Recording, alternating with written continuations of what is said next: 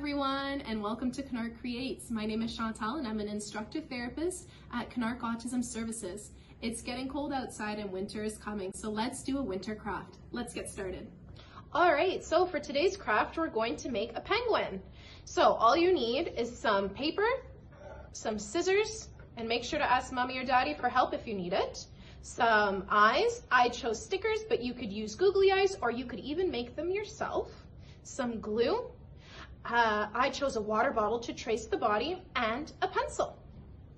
First things first, let's get the body done. So you are going to place your hand on a black piece of paper and you're going to trace it out, just like this.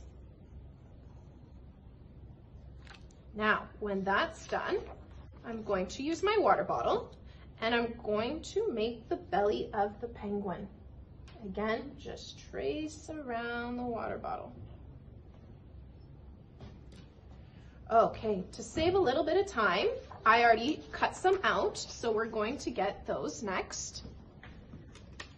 Now, we are going to place it on our piece of paper. And you're going to put a little bit of glue at the back, like so. And then you're going to do the same thing to your white belly. And make sure you leave a little space at the top here for his head. Okay, next I'm going to get his little nose.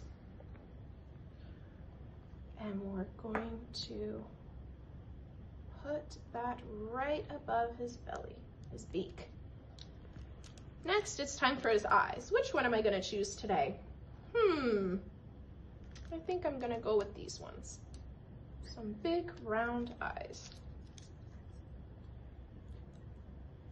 And there you have it, your penguin. You can always add some glitter on top of there or some snow and just do whatever you feel is right. All right, thanks for joining us. See you next time. Thanks for watching and tune in for some more videos. Bye-bye.